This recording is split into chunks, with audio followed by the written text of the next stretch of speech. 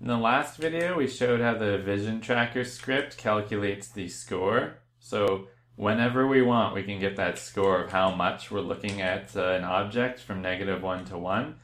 And in this video, we're going to look at the history of looking at it. So how much for how long generally we've been looking at different objects. Which is how you do things like in this scene where you look at this fish long enough and it'll the golden sparkles will go away. So in this scene, I really just attached vision tracker to the sparkly fish. And vision tracker is this script which will keep track of how much your camera is looking at it. And we're going to look over the whole thing now.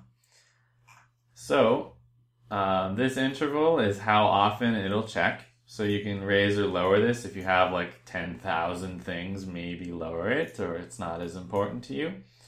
Look at threshold. So that look at score is -1 to 1. Well, this is a threshold where we will decide, are we looking at it or not? And that's how this scene works, where you see the direct score in the middle for cube is going up right now because my score is 0.83. It's higher than the threshold. But if I look at it just a little less, direct is no longer going up.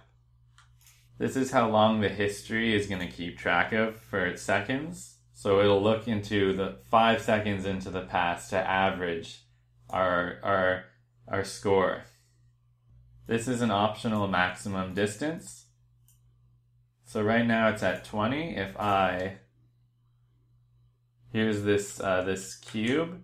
So it says 0.91 for the cube. Well, if I back off, eventually now it hit -1. So even though I'm really looking at the cube, it thinks I'm really not looking at it because I've broken that max distance.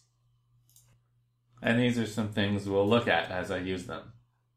So let's start with the direct score. This is a coroutine. I have a couple of videos about that. So when we start, we're going to start the coroutine.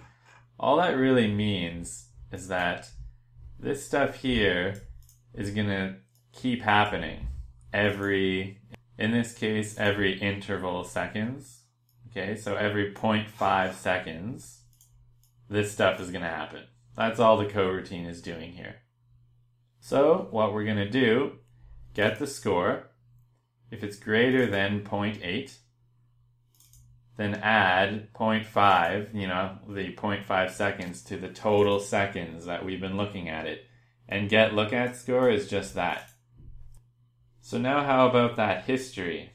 So the history is sort of a combined average over 5 seconds of how long we've been looking at this cube. Okay, we're generally at the 0.7 range. I can look away and then look right back, and it kind of stays where it was. So it stabilizes it, because otherwise the score will be all over the place. Now there's many ways to do this. I decided to do this with a little array and to loop over it.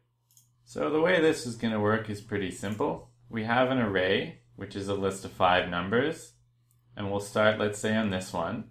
And we'll say, okay, we're going to update it because it's time to do that. So I'm going to replace this value with, the new one. And then if I ever do get history, I'm just going to find the average of all these numbers. So I'll add them all up and divide them by 5. But then 0.5 seconds later, I'm going to actually jump over to this one. So then we're going to update that one to 0.9. And now at any point, if I do that history, I've got some different numbers now. And then 0.5 seconds later, once again, we're going to update this one. So all I really have to do is keep track of which box I want to update next. So here's where I make the number of boxes I want. It's just a funny thing where 5 seconds divided by 0.5, so I've got 10 boxes. So that's how big my array is. This is that part where I said I was going to add up all of the numbers and then divide them by 10 in this case. There's 10 boxes, but however many, just to get the average. And here's that part where we update the boxes. So So remember, this is the coroutine. This happens every 0.5 seconds. And here's the boxes. So this box, well, the history index, so starts at 0, is going to become the new score. And then we're going to go to the next box. This history index will go up by 1. But if it's too high, you can look up this modulo character to see how that works. If it's greater than 9, because if it's 10, then it's too big, it goes back to 0, because the indexes are 0 through 9. So now Vision Tracker is a tool that you can use to write other more elaborate scripts. The one I have for the fish, collecting the golden fish, all you need to do is make another object. And in this case, add collectible. And there's a couple thresholds. Let's say it's going to count if you look at it for if you break the history threshold of 0.8.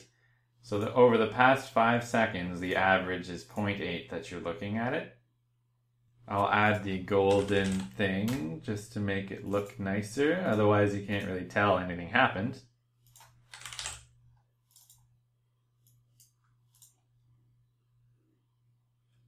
And it's sparkling, and when you look at it long enough, it will poof and increment a counter for collectibles, which is a script we'll look at in the next video. So I hope that was useful, and you should be able to now tweak those values and add to that script to make the vision tracking for maybe your VR app or some other game idea.